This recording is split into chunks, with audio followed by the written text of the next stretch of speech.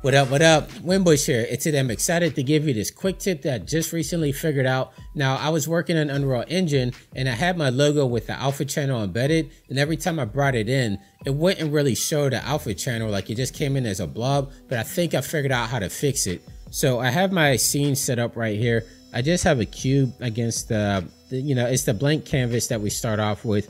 So I'm going to get started by coming to my desktop.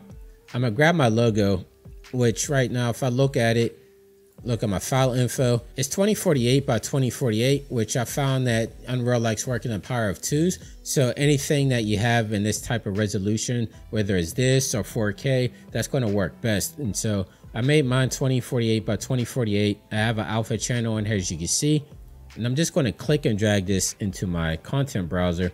And then when I look at it, you see that we have like a fuzzy blob messing here. So I'm going to double click on this.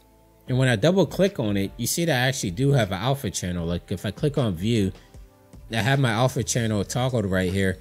And whenever I turn it off, this is what it looks like inside my content browser. But when I click on alpha channel, you see that we actually have it here. So let me minimize this a little bit so I can show you exactly what I did to fix this.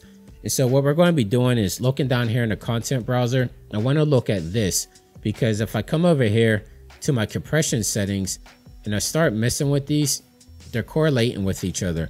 And so what I did was I just started messing with these until I found something that worked. So displacement map, I think, is the one that worked for me.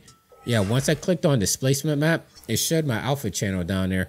So I come up and click save, exit this out, and then I can actually make a material here. So let me make a material real quick. And I'm just going to click and drag this in here. Then for my base color, I'm just going to do a constant vector 3. Let's pick something like red maybe for my color. And then under here, under my new material, over in blend mode, I'm going to make sure I'm on masked so that it opens up my opacity mask here. So once I set up my base color, then I'm just going to set up my RGB into my opacity mask and we should be good to go. And so over here in my viewport, I'm going to make this into something flat. And then right here where I have my logo, RGB is going to go into the opacity mask.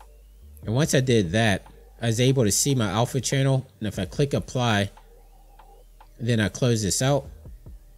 Let me take my material, drag it onto here.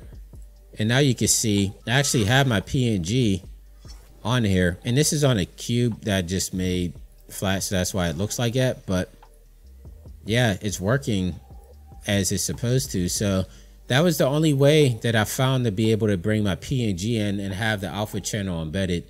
So hopefully this helped you guys out. I know whenever I was Googling it, no one really had a good solution for this. It seems to be some type of issue that Unreal has with alpha embedded. I know people are saying like use a TGA file, which I did, and I still came across the same problem. So again, just double click on your material that you brought in here, come over to the compression settings, and displacement map seems to be the one that worked for me. But play around with these compression settings and hopefully you come up with a solution for your issue that you're having.